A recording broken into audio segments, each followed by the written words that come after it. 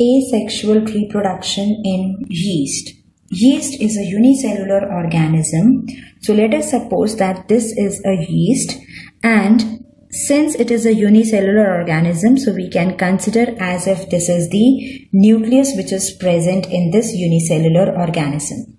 Now to reproduce, this particular yeast cell will produce an outgrowth which is called as bud.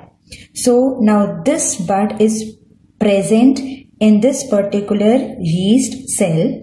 After this, the nucleus will start elongating. The nucleus will elongate itself. As a result of this division of the nucleus will divide into two daughter nuclei. One of the nucleus will stay in the parent cell and the other nucleus will move into the bud.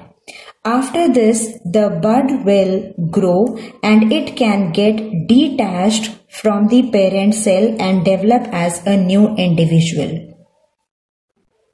Sometimes it can also happen that a bud is arising from the parent cell, and from the same bud, the another bud also starts arising.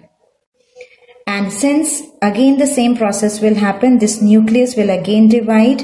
One of the nuclei will be moving into the new daughter cell and another will remain in the parent cell. So likewise, we can have a chain of buds that can be formed in case of yeast.